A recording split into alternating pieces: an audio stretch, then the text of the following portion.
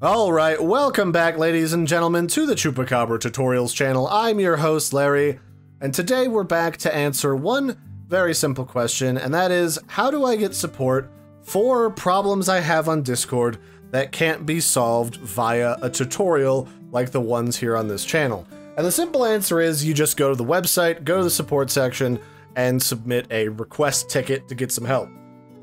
So when you go to the website, you'll look up here at the top menu. This is discordapp.com, the official website.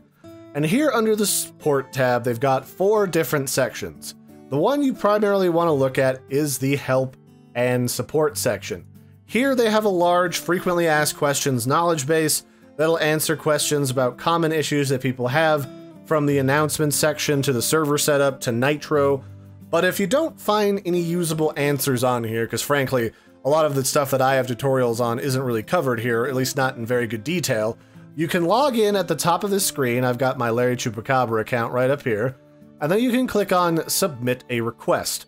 And this is where you submit a support ticket to try to get some help, and you can say, I need some help with help and support, or maybe you have a billing issue that you need someone to sort out with your Nitro account, or you have someone harassing you and you need to do a trust and safety ticket. All of those can be handled here. And then we can say we're having a technical issue.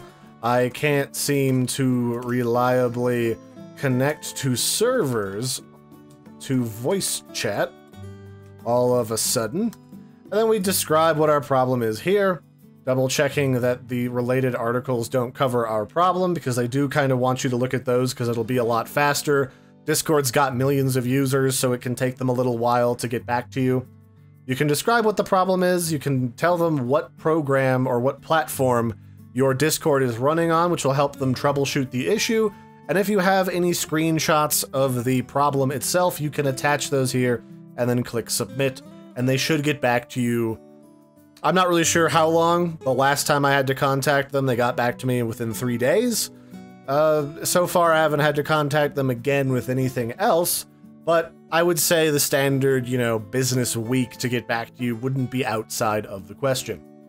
Now, the other areas that they've got are the Discord status section. This is the website that you would go to see if there's any connection problems with Discord. Sometimes Discord's servers get attacked by nasty entities who take down the servers. And if you want to see if it's just you having a connection problem or if Discord is messed up for everyone, this is where you would go to get a running look at what's going on.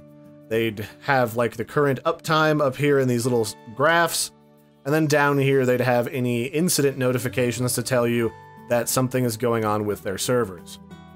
For moms and dads out there who might be interested in what Discord is and what their children are doing on it, and I kind of have to put this in here because you'd rather have Discord tell your parents about what this program is than some really weird article on Newsweek. Discord just lays out the fact that this is a chat application where people who get invited to a server to hang out with their friends or people they know can chat, post funny pictures, and have a good time gaming together. That's really what it is at its core. And it's really up to everyone to try and police the nastier stuff on Discord so that it doesn't bother the rest of the overall community. So if you're a parent and you need some information about what Discord is and what your kids might be doing on it, this is a no-nonsense, no, like, weird nightmares and demons explanation of exactly what it is and what all the safety features are on there to make sure your kids stay safe when they're using the platform.